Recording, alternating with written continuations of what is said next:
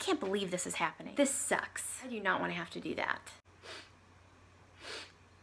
Ugh, do you smell that? I can't believe people still smoke. This is so inconvenient.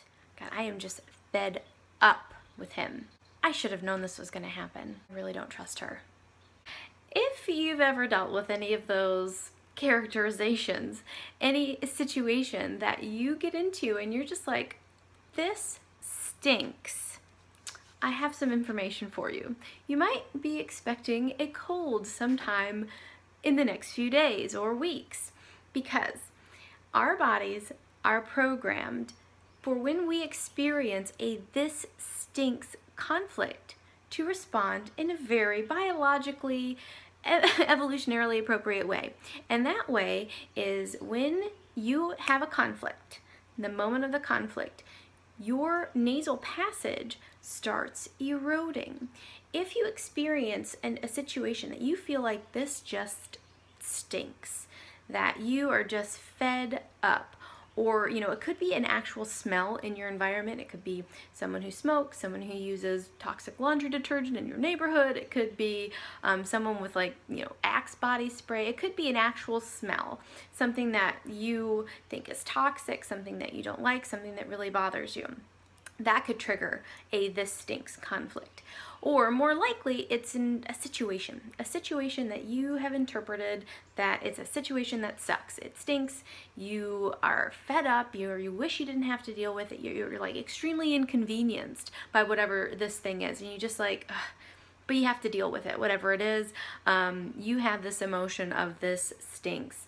And so your body is perceiving every single thing that you are feeling every single time you have a negative emotion, especially if it's something that's unexpected. If it's something that you can kind of expect, you kind of knew that this was going to happen, or you had some time to prepare for, and you kind of knew that you were going to be, inconvenienced at some point, is different than when something just kind of like, happens and you weren't really expecting it and it catches you off guard. That's the key for knowing the difference between, kind of regular stress and whether or not this is going to trigger ADHS, which is that adaptive biological program that gets set off when you have a conflict. And so that sends a message directly to your brain after you perceive it. There's an impact in the brain, in the area of the cerebral cortex for this particular conflict, and then the messages are sent to the nasal passageway to erode.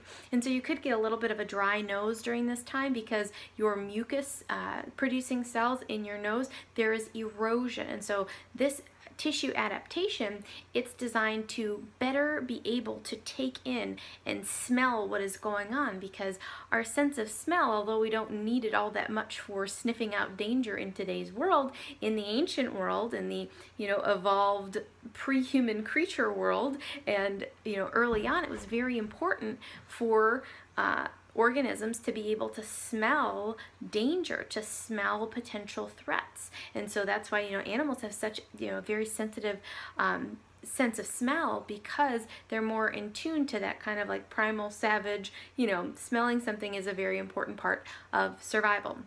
So during conflict activity, every moment that you're upset about this thing, your nasal passage is eroding and widening. And so once you resolve this conflict, once you get over it, once you're not thinking about it anymore, the situation has changed, you have a new perspective, you get away from the offensive odor, whatever it is, your body has to heal. And so when it switches the program from conflict activity, which is tissue erosion, to healing, that's when your nose is just so stuffed up, it's swollen, you can barely breathe out of it. That's when you blow your nose, there's nothing there, but you still you can't do anything, you can't breathe, or just, why is my nose so stuffed up? And it's because there's swelling. All healing happens in a fluid environment. So the fluid rushes in and it's swollen, and then there is rebuilding of the tissue. And during that rebuilding phase, you'll have drainage and dripping and blowing your nose and all of that fun head cold kind of stuff.